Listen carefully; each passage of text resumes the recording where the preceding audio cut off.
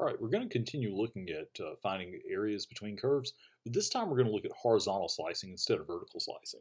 Sometimes this is the much better way to do things.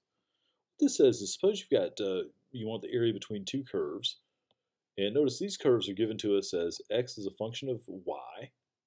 So you've got some curve on the right, then you've got another curve on the left. And you're going from C to D. And here. So if we wanted to find this area inside of here, let me color it in. What we're going to do is put the rectangles instead of slicing this up vertically. Slicing it vertically would be kind of problematic because over here, this rectangle has a top on the curve and bottom on the line. This has a top on the line and then the other line, and then this has a top on a curve and bottom on the line.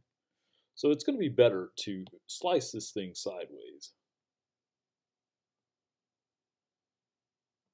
So when we do that, notice the thickness here is a tiny change in y, and the length of this curve from here to here, that's a change in x.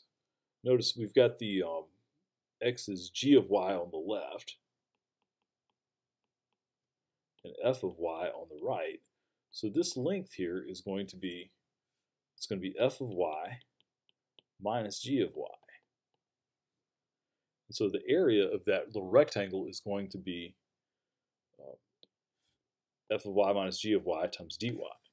So that's exactly what we're integrating over there. So let's come down here and look at an example. Find the area bounded by y equals x plus 2 and y equals square root of x between y equals 0 and y equals 3. All right, now I actually need to put a little more of this graph on here. So this graph goes back to here. So we're looking between these two graphs and between 0 and 3. So y equals 3 is up here. And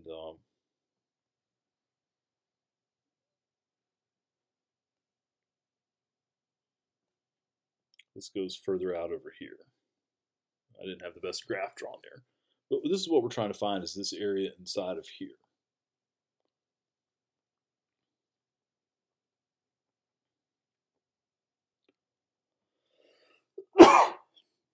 Excuse me.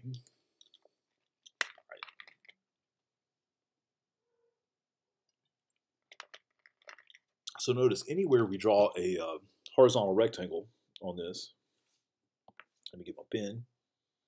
Anywhere we draw a horizontal rectangle, it's got one end on the parabola and one end on the line. So let's see, the parabola is over here, but there's something else we've got to do first. Our thickness of this is dy. So what we've got to do is we've got to rewrite both of these parabolas as x is some function of y. Now on these, that's actually pretty easy to do. If y equals x plus 2, x is going to be y minus 2. And if y equals x square root of x, x is y squared. And let's see, which one's on the left and which one's on the right? Let's see, the left is the line, and the right is the parabola. And the thing to remember is you always do right minus left.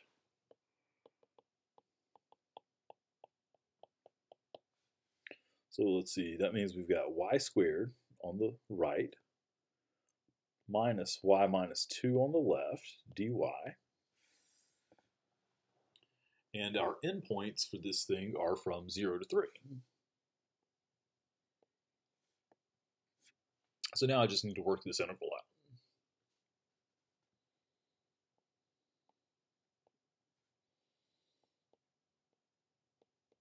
I'm going to distribute that negative to begin with.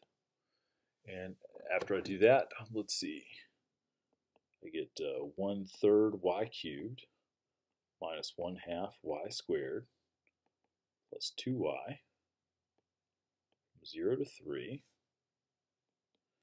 If I plug the 3 in, let's see, 3 cubed is 27, over 3 is 9, minus 9/2 plus 6. So what is that? It's 9/2. Well, let's see, 9 plus 6 is 15, so that's 30/2. Minus 9/2 is 21 over 2. All right. So notice on this problem, we did it with respect to y, and a crucial thing is this up here. If you're doing stuff with respect to y, you got to have both of your curves in terms of y. Let's look at this example. Find the area enclosed by this parabola and this line. All right, so on this one, they gave us the graph, so we can look at it and see what the points are where the two curves intersect. Right here, this is the point, let's see, 1, 1. This up here is the point 4, 4. All right, now if we didn't have the graph here, we'd want to solve these two equations simultaneously to figure out where they intersect. So what we're doing here is we're finding the area inside of here.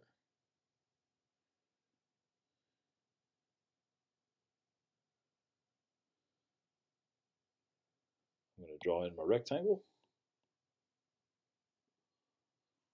All right. So let's see, right minus left. On the right is the line. On the left is the parabola.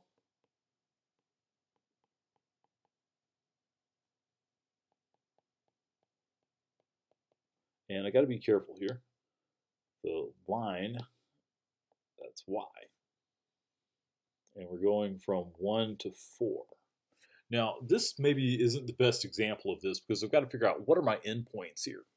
The way I get my endpoints, since we're doing this with respect to dy, we use the y coordinate of the two endpoints.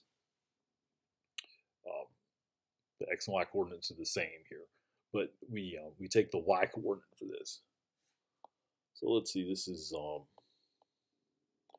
1 to 4. Let's see, y minus negative 4y is 5y minus y squared minus 4 dy. Let's see, this gives me 5/2 y squared minus 1/3 y cubed minus 4y from 1 to 4. And I got to plug both of those numbers in there. Let's see, 5/2 of 16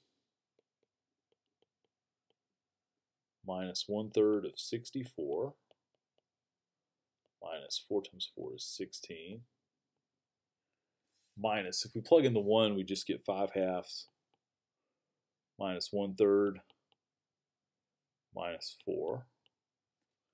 And I'm going to do this on my calculator. Let's see, 5/2 of 16. That's, well, I'm going to do some of it in my head. That's 8 times 5, that's 40. Minus 64 over 3. Minus 16. So this first bit is 8/3. And the second one, let's see, 5/2 minus 1/3 minus 4. That's negative 11 over 6.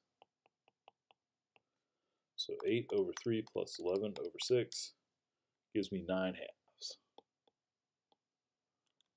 So 9/2. All right, we'll stop here.